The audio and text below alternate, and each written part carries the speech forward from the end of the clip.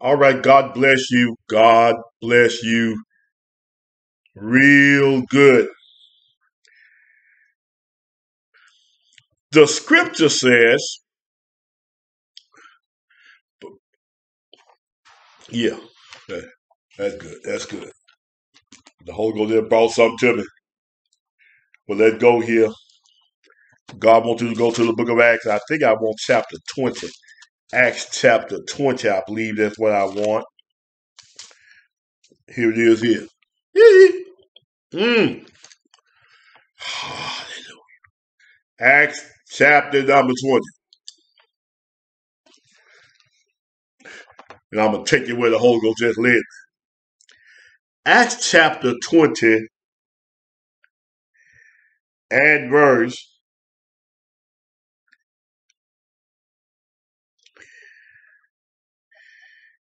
27. For I have not shunned to declare unto you all the counsel of God. Praise God. Thank God I can say that. Take heed therefore unto yourself and to all the, not some of the flock, all the flock, over which the Holy Ghost have made you overseers. The Holy Ghost make overseers, honey. Don't no bishop make no overseer. The Holy Ghost make overseers. And I'm going to show it to you. I'm going to show it to you. And feed what? Feed what? The church of God. It didn't say church is. It say the church of God. God ain't divided. Which he had purchased with his own blood. Watch this. Here's your job as overseer. Here's your job. For I know this, that after my depart, my God, I can say that. After my depart, man, I have got up and preached the word of God and preached the whole counsel and had those to get up right behind me to try to tear down what I said. Oh, yeah.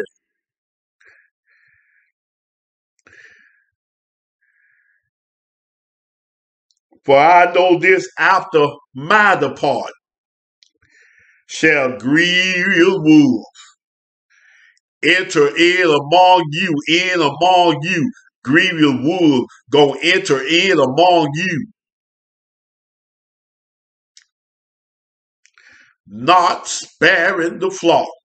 And ain't that's the case today. Also of your own self, even some of your own self that talking in tongues say you feel with the Holy Ghost. Say you holy. Even some of y'all, I live to see that how God know. Shall men arise, speaking perversity to draw away disciples after them. Anytime a man or a woman draw somebody to follow them, those are false prophets. Those are grievous wolves. After them. Not after Jesus, but after them. Not after the word, but after them. Hallelujah. Therefore watch. And remember, my God, today,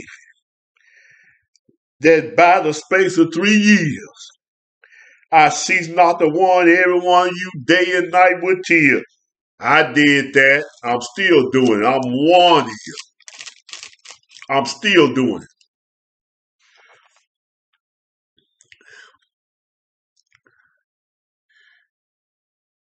Praise God. Now, let me go to where the Holy Ghost led me when I first came on. Go to John 20.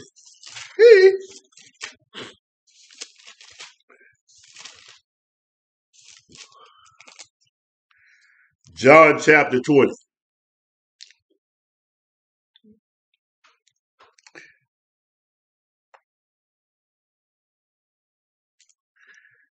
And look at verse 21. Then said Jesus unto them again, peace be unto you. And my Father have sent me, even so send I you. Watch it. And when he had said this, he breathed on them and said unto them, receive ye the Holy Ghost. Whosoever said ye remit, they are remitted. Whosoever said ye retain, they are retained.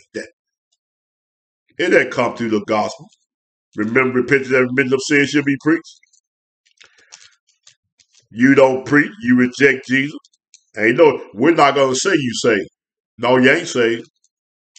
We ain't going to say that's it. No, it ain't. That ain't it. Hallelujah. Glory to God. Watch it. Watch it. Here where the Holy Ghost, where the Holy Ghost took me. Verse 15, John 21:15. And when he had died, Jesus said to Peter, Simon, son of Jonah, lovest thou me more than thee? He said, yeah, Lord, thou knowest I love thee. He said, they'll feed my lamb. Feed my lambs. He said to him again a second time, Simon, son of Jonah, lovest thou me? He says to him, yea, Lord, thou knowest that I love thee. He said unto him, feed my sheep. That's the overseer's job, to feed the lamb and feed the sheep.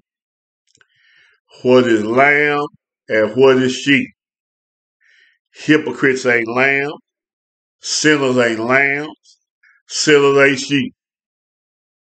I don't care if you get up, fall out, and roll out.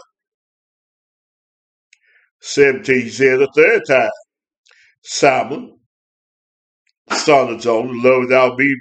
And Peter agreed because he said to him the third time, love without me. And he said to him, Lord, thou knowest all things. Thou knowest that I love thee, Jesus. Jesus said unto him, feed my sheep. Then read the next verse. When he let him know the type of death that he gonna die. He gonna be killed. Read the next verse. Verse 18 and 19. And 20. 19. This spake he signified what death he should glorify God. When he had spoken this, he said unto him, follow me. He told Peter, follow me. Now y'all telling people to follow leadership. You hell bound. You on your way to the lake.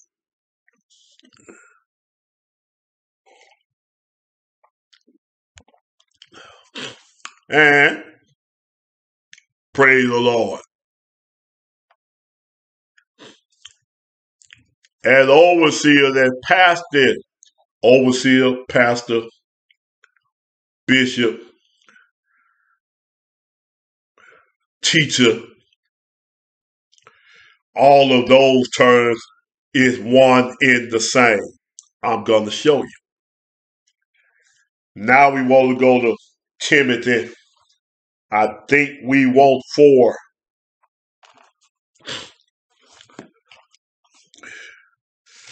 Timothy 4.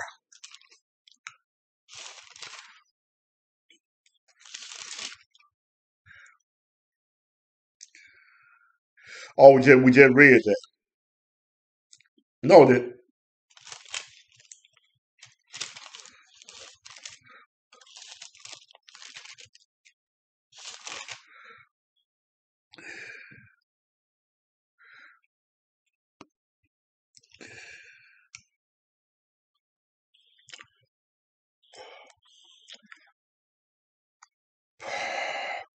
Timothy 5, I'm sorry. 1 Timothy 5:17.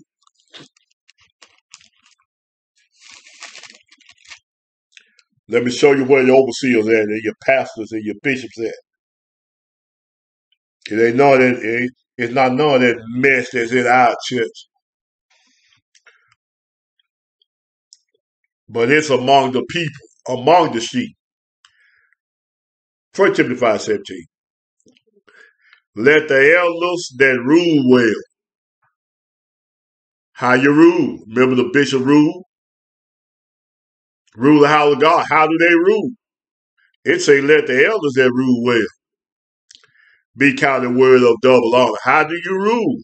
Especially they that labor in word and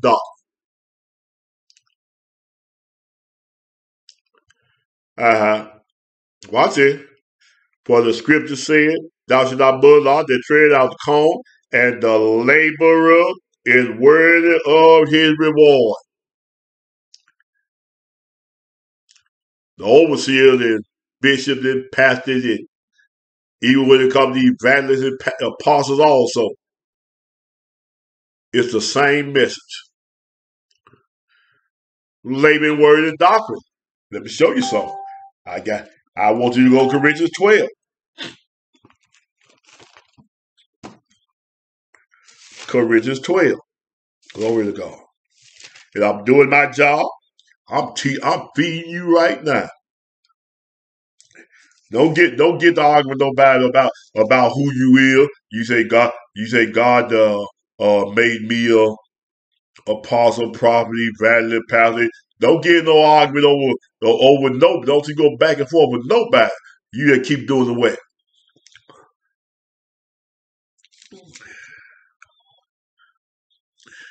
Because they'll get upset because you're not under them. Because you're not with them as the disciples did when they saw a man doing the work of God and they told him to stop it. Jesus told his disciples, they that are not against us are for us. Don't forbid it. Well, you got to come under us. No, we don't. Corinthians 12. Watch this. 28. And God said some in the church, first apostles, second the prophets, third the teachers. You don't see the word pastor, bishop, overseer. You don't see that name in verse 28, but it is named. Where's the name at? Teacher.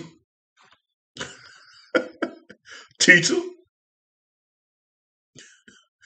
And that's the job and the duties of the overseer. Remember, especially they that labor in word and doctrine. What we read? Remember that? That the elder that rule well. Watch it. Last one, I believe. I want Acts chapter 6.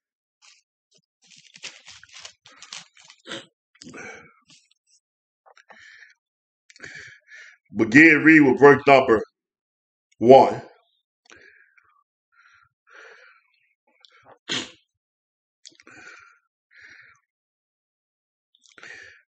Then the 12, look at number 2. In perspective,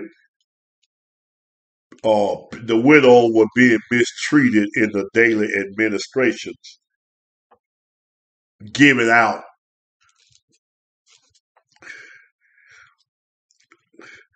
But we have verse 2. Then the 12 called the multitude of disciples unto them and said, it's not reason that we should leave the word of God and serve tables. We can't stop what we're doing to do this. The word of God must go forth. Wherefore, brethren, look out among you. What? Among you. Remember, the elders that rule well. Remember, know them that labor among you. Look out ye among you 7 men of honest report, full of the Holy Ghost and wisdom, that we may appoint over this business, and we would give ourselves continuous to prayer and to the ministry of the word, and the same please the whole multitude. And they chose Stephen. Where Stephen come from? Where was he at? He wasn't sitting in the big chair. Where he come from? He was already there, already doing the work. A man full of faith and the Holy Ghost. Philip. Where Philip come from?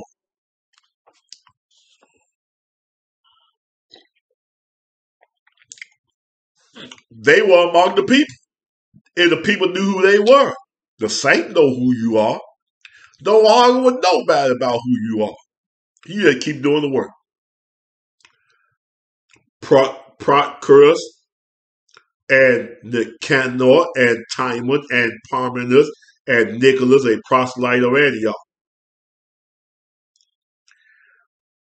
whom they set before the apostles. When they prayed, they laid their hands on them, and the word of the Lord, and the word of God increased, and the number of disciples multiplied. Disciples.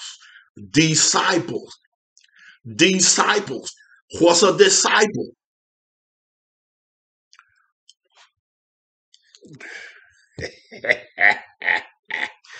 Disciple.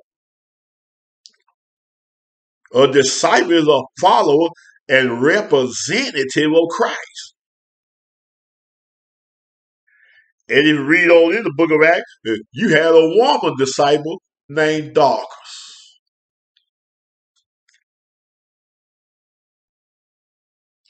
Disciples. What's a disciple? What did the disciples do?